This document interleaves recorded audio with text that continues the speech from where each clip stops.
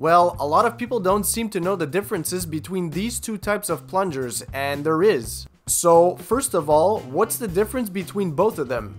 Well, it's simple. One is specifically made for toilets, and the other is for flat surface fixtures such as sinks, bathtubs, or floor drains. The reason why this one is made for toilets is because of the cup you see here. This cup makes for a much tighter seal around the toilet drain, making it a lot easier to clear a clog. If you were to use the flat plunger, you'd lose a lot of pressure around the drain and you probably wouldn't be able to get it unblocked. Contrary to popular belief, a plunger isn't made to push air. You want to plunge in small bursts as such. I found that doing it this way works best. If for whatever reason the bowl doesn't have enough water in it, just grab a bucket and pour some in until you have enough.